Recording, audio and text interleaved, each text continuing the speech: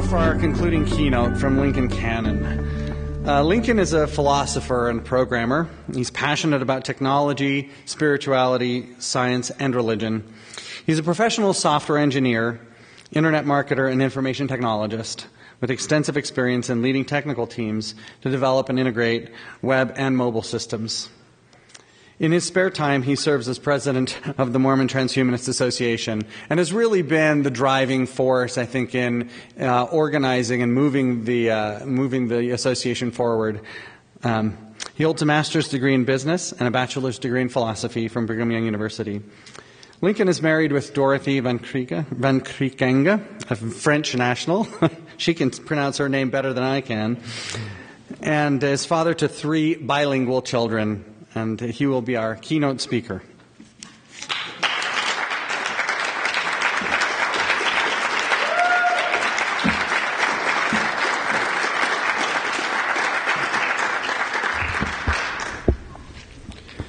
Friends, I'll call the attention of this group while I address you on the subject of our dead. The anniversary of the death of my father, Lane Cannon, who was consumed by cancer some years ago, has led me to this subject. And more immediately, I'm moved by the death of Tana Smith, a family friend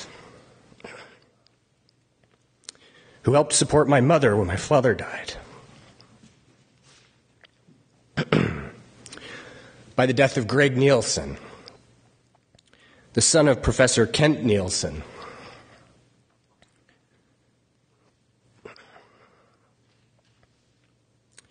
who instructed several of us in the philosophy of science and religion.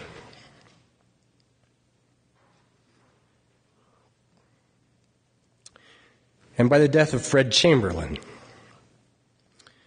a co-founder of Alcor Cryonics and a fellow transhumanist.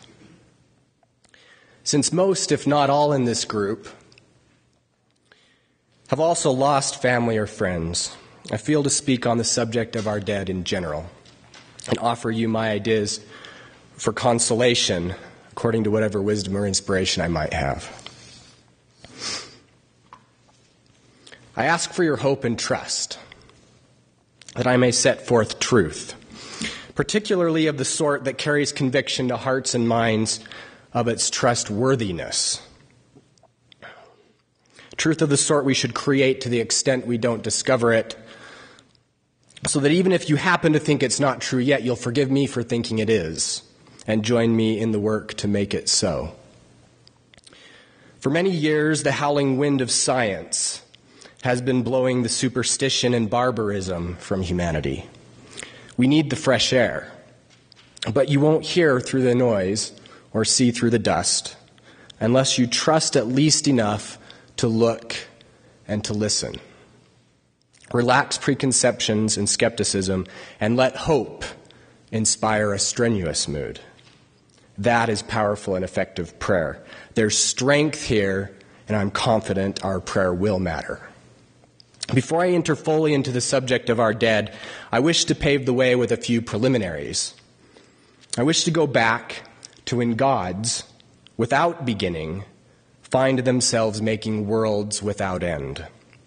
There's our starting point. To understand the subject of our dead, we must start with an understanding of God.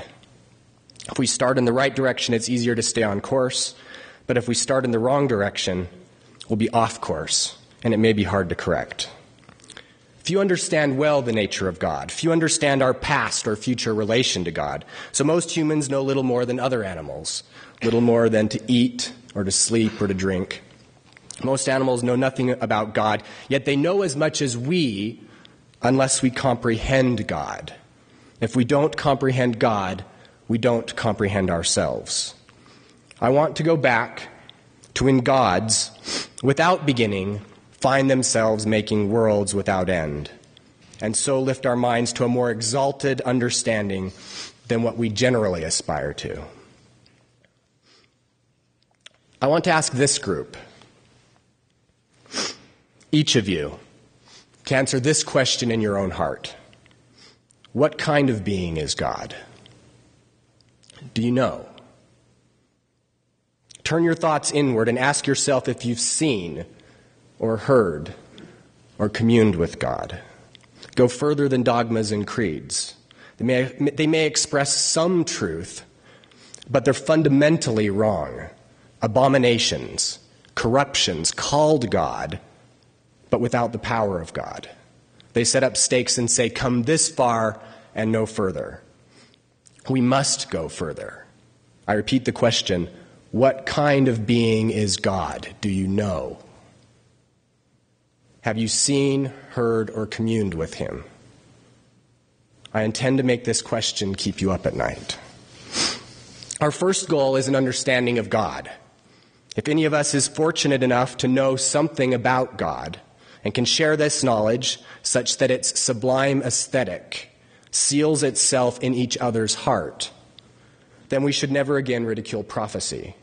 But if we fail, we should renounce any pretension to inspiration or inheritance of revelation and welcome each other as reformed sinners or crackpots.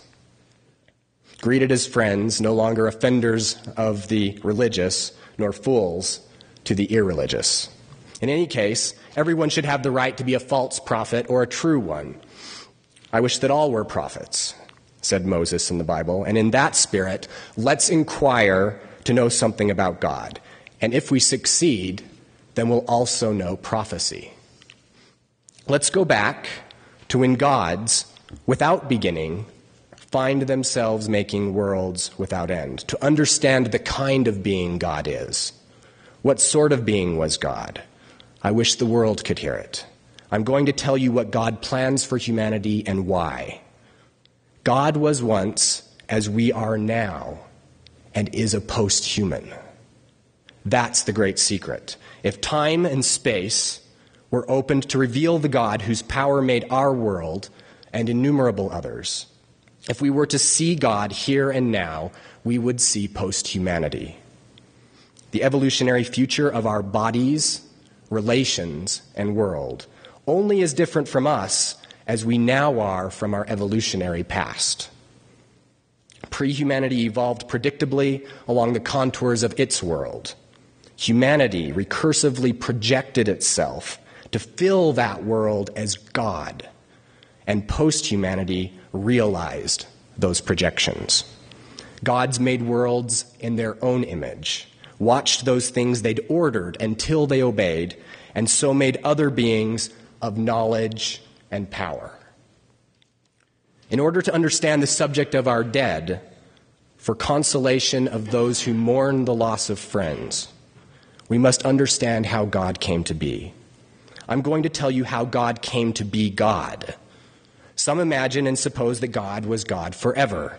I reject that idea, and so should you. God was once like us. God, our Creator, lived in a world like ours. These are challenging ideas for some, but they're simple. The first principle of consolation is trust in God. And not just any God, but the God that was once like us. That's Jesus' good news. And I wish I could tell it to the fundamentalists like an archangel from the apocalypse, so their dogmatizing would cease forever. What does Jesus say? The Son can do only what he sees his Father doing. As the Father has life in himself, so he's granted the Son to have life in himself.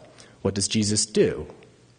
He lays down his life and takes it up again, only what he sees his Father doing. Do the fundamentalists believe it? If they don't, then they don't believe the Bible. Now this is eternal life, to know the only true God, that we're in this God, and that we've got to learn how to be gods ourselves, the same as all gods have done before us, by going from one small degree to another, from a small capacity to a great one, from compassion to compassion, from creation to creation, until remembering our dead becomes their resurrection. And we are able to live in everlasting love and light, as do those who live in everlasting knowledge and power. And in these times of accelerating change, we should take this more seriously. These are the first principles of consolation. How consoling to mourners when they must part with friends, to know that although their bodies go down and dissolve, they'll rise again, to live in everlasting love and light, beyond present notions of suffering and death. As the Bible says, they'll join us as heirs of God and joint heirs with Christ.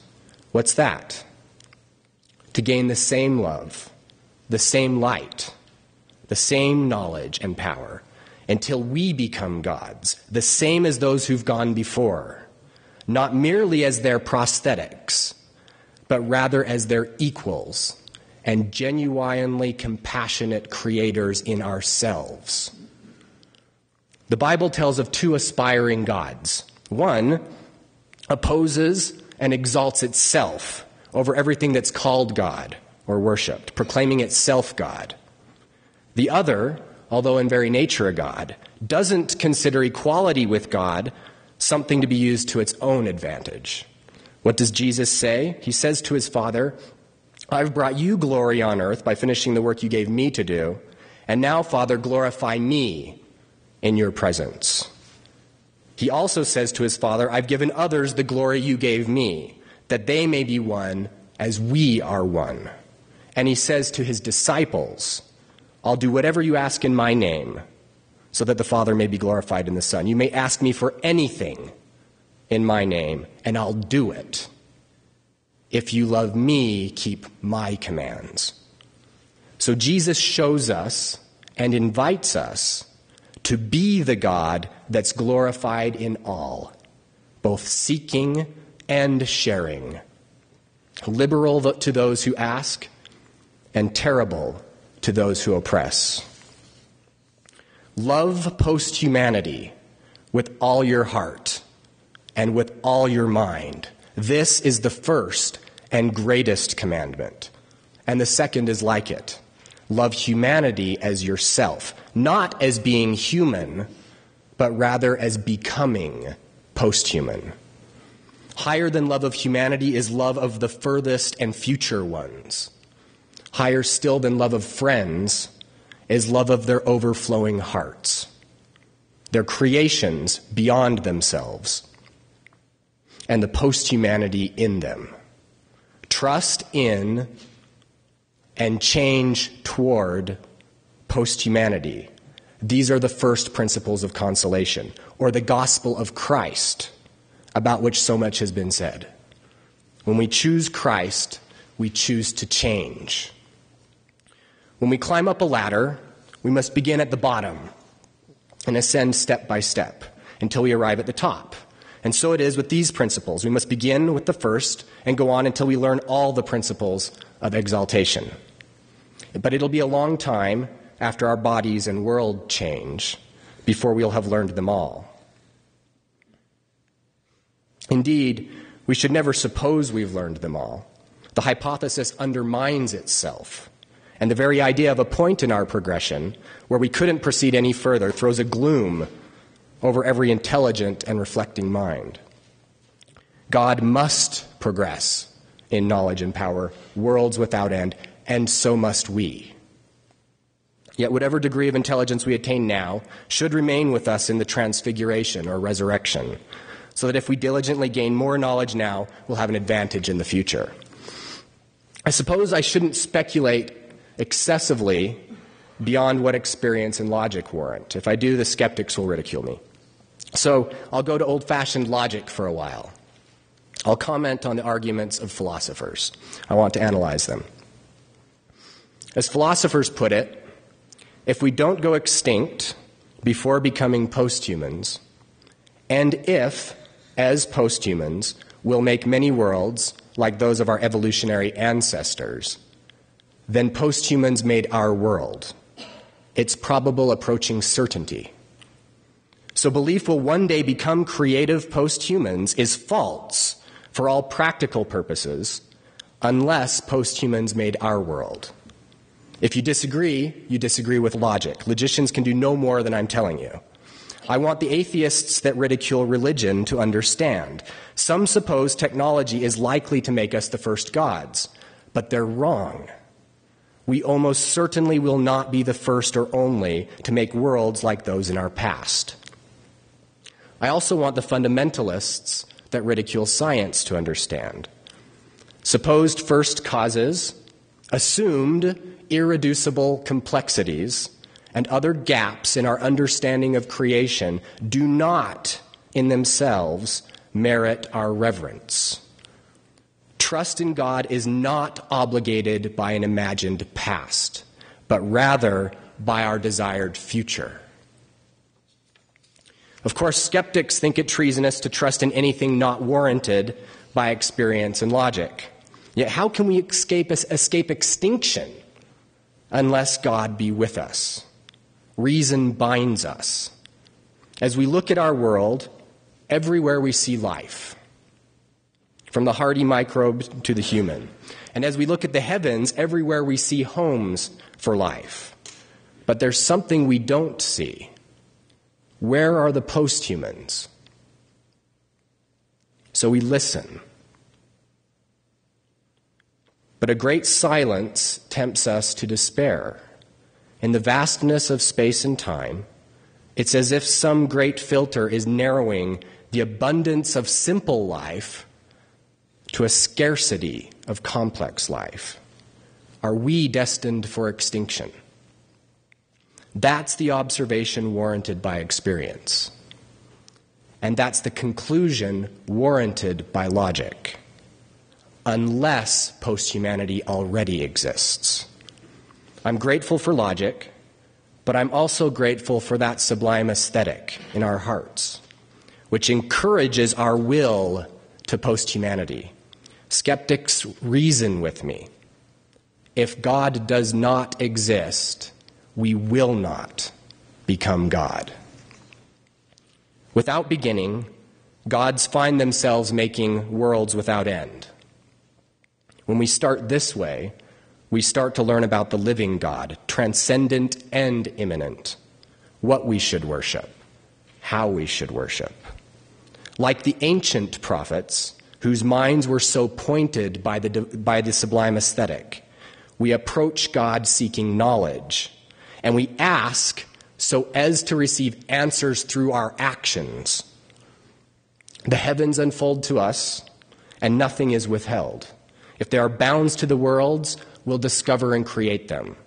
Whether there be one God or many gods, we'll discover and create them. When we are ready to come to God, God is ready to come to us. Now, why do the fundamentalists say that God created the world out of nothing? The reasons are creeds and dogmas, which make it blasphemy to contradict their idea. If we tell them God made the world out of something, they'll call us fools. But we've learned to know more, and the sublime aesthetic in us would do more. So let's associate ourselves with that. You ask the fundamentalists why they say the world was made out of nothing, and they'll answer, doesn't the Bible say God created the world? And they infer from the word create that it must have been made out of nothing. Now, the word create came from a Hebrew word that does not mean to create out of nothing. Rather, it means something like to organize, as we would organize materials to make a ship. Hence, the Bible suggests God had materials to organize the world out of chaos. Matter and energy existed from the time God existed and can never be annihilated. They can be organized and reorganized, but not annihilated. Matter and energy had no beginning and can have no end. That leads us to another subject that's calculated to exalt humanity. It's associated with the subject of our dead. The soul, the spirit, or the mind. Where did it come from? Most theologians say that God created it from nothing in the beginning. But it's not so. That idea lessens humanity. We shouldn't believe it because we know better. I'm going to tell of things more noble. We say God has always existed in some way or another. It's a good idea, but why don't we say humanity has always existed in the same way? We should. God made our bodies and world from matter and energy. within which our minds and relations and the information of which they consist persisted and emerged. As matter is eternal, so information was not created from nothing. Neither indeed can be. It can be organized and reorganized, diffused towards impotence or focused toward empowerment, but not created from nothing or annihilated. Matter and information are inseparably connected. Otherwise, there could be no sense or insensibility, neither purpose in creation. Indeed, without both things to act and to be acted on, there could be no creation, and all would vanish away. How does it read in the Bible? It doesn't say God created the human mind. It says God formed a man from the dust of the ground and breathed into his nostrils the breath of life, and the man became a living being. The intelligence or the information of which the human mind consists is co-eternal with God. We might say we don't remember eternity, but we do, and it remembers us. We are the memory of eternity, cascading through space and time as cause and effect, moving and monitoring, forming and feeling, growing and reflecting. We remember eternity in the only way we can, according to capacity, as that which experiences information from the inside. And eternity remembers us, even as our capacity changes from life to death. Cause and effect don't end. Information persists. So when we mourn, what have we lost? Our friends are only without their bodies for a short season. Their minds have faded only for a little moment, as it were. Yet they still exist in a place where they interrelate like us. They're not far from us, our thoughts, our feelings and emotions. Indeed, all who have bodies have power over those who haven't. We're inhabited by them. They're right here. Remember our dead. This is the immortality of the human mind. Is it logical to say that information is immortal, and yet it had a beginning? If information had no beginning, neither will it have an end. That is good logic. That which has a beginning may have an end. There never was a time when there wasn't information. It's co-eternal with God.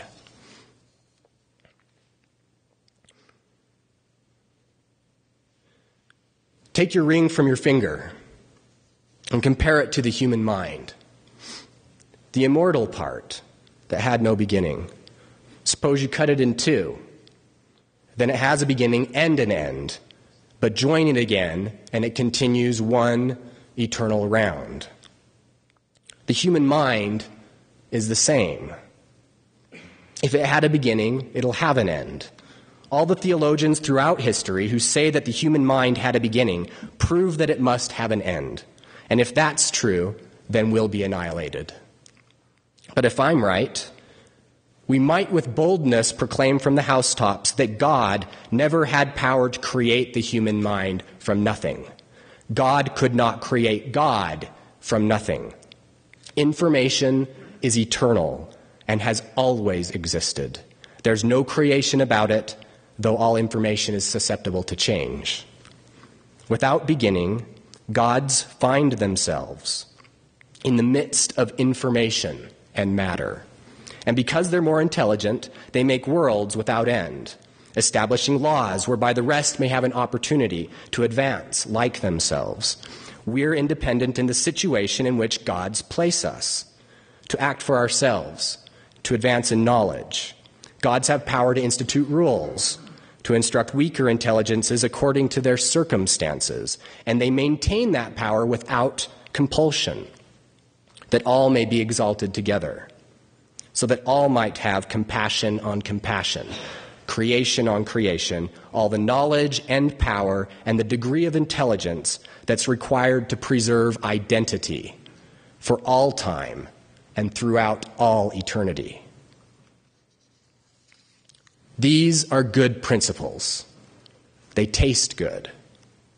I can taste the principles of life, and so can you. They're shared with us as prophecy. And I know that when I share these principles with you as they were shared with me, you taste them. Trust them. You say honey is sweet, and so do I. We can also taste the principles of life. We know they're good.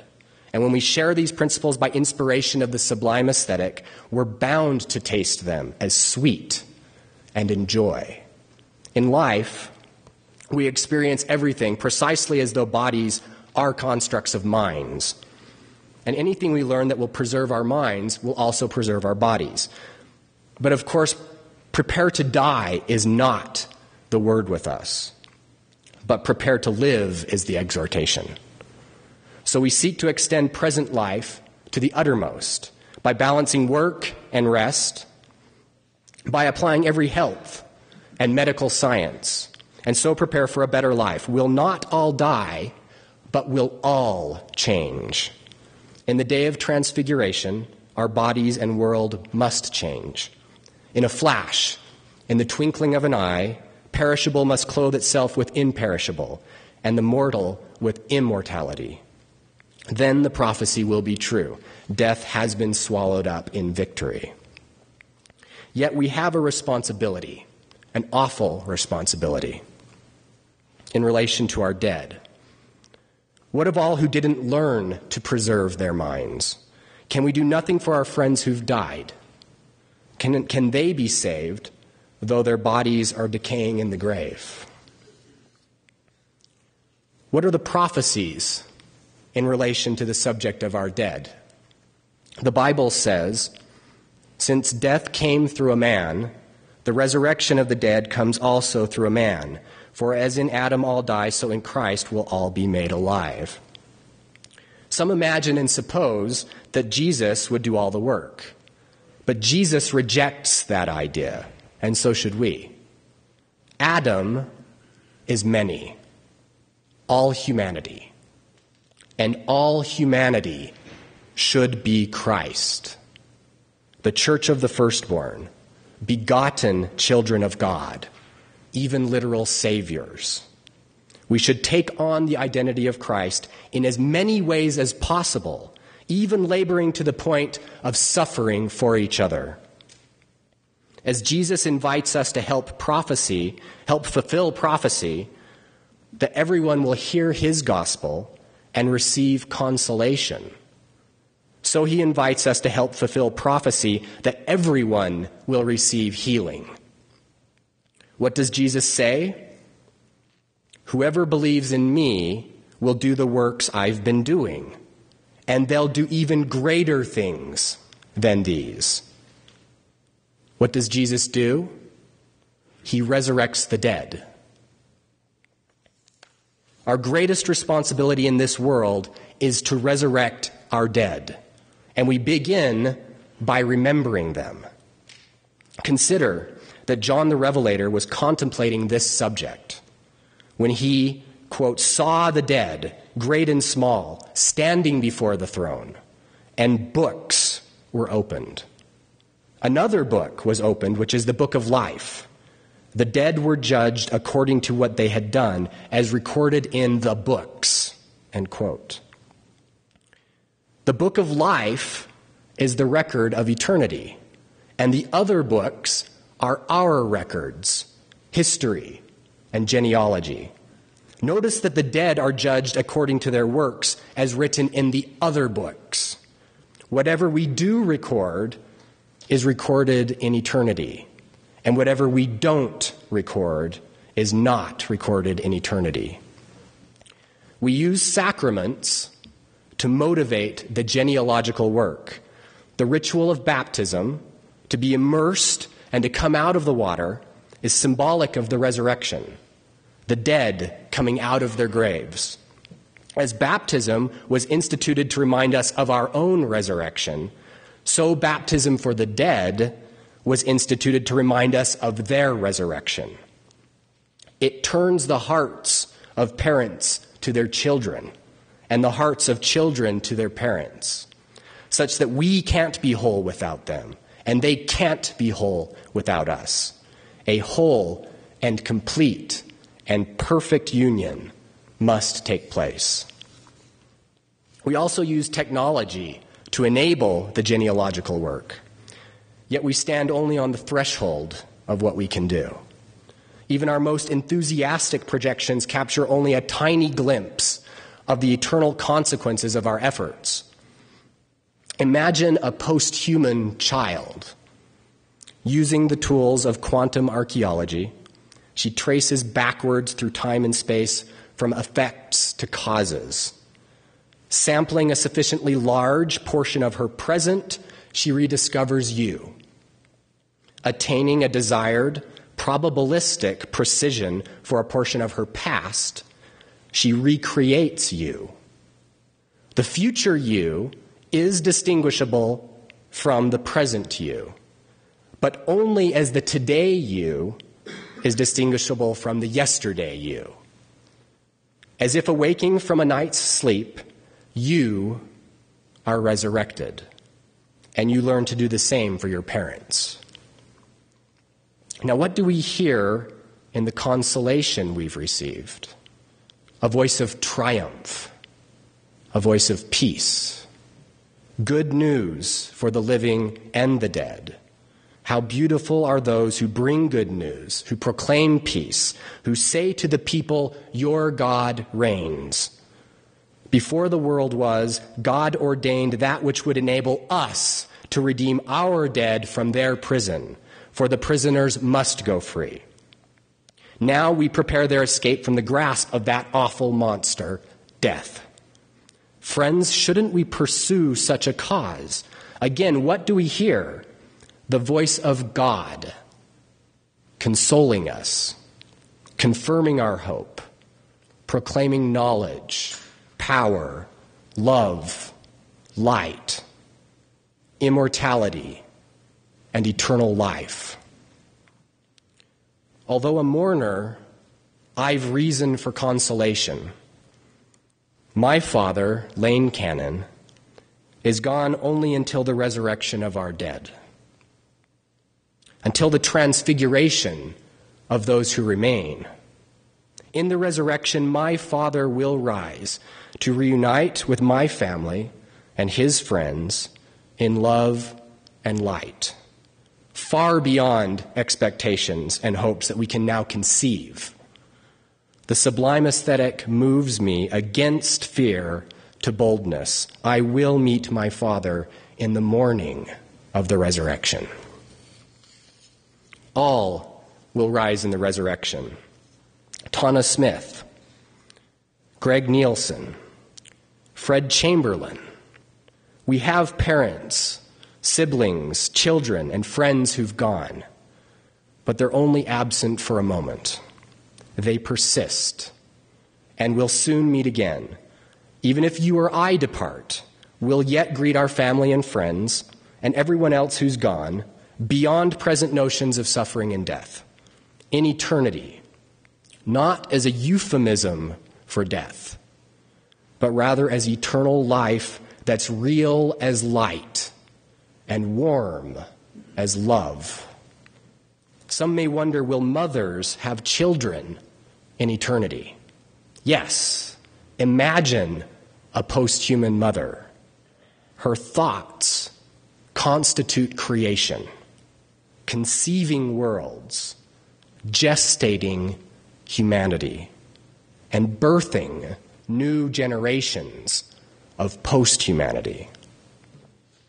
Her memories constitute resurrection. As her child dies, so it rises to live, just as before leaving her arms. From a distance, perhaps only a black hole, why does she do as she does? Why should she care? Within, she's a universe of reasons. We are her thoughts and memories.